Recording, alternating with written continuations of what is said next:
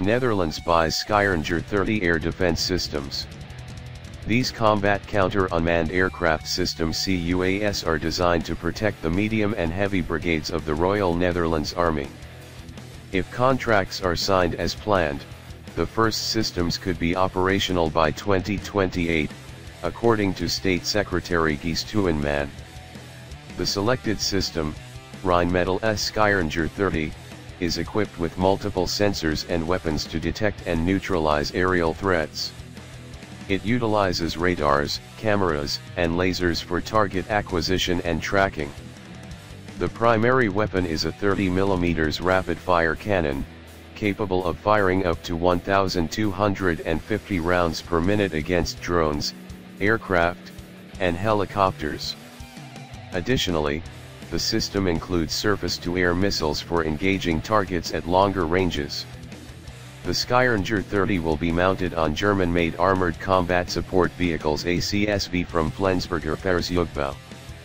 The Netherlands is already procuring these armored vehicles for a separate air defense modernization program, which aims to replace medium and short-range air defense MRAD and SHORAD systems. This approach supports the development of a layered air defense network, ensuring that different systems can operate both independently and in coordination. The ongoing war in Ukraine and rising tensions in the Middle East have underscored the increasing role of drones on the battlefield.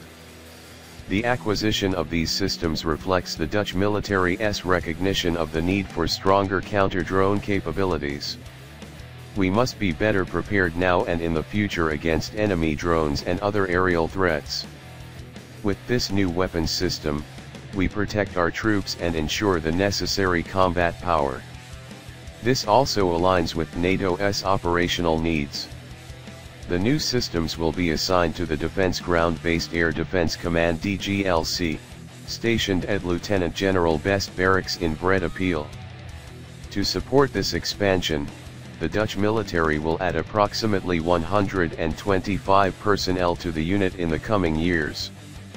The Netherlands is not the only European nation integrating the Skyranger 30 into its defense strategy. Denmark, Germany, and Austria have also acquired the system, while other European partners are deploying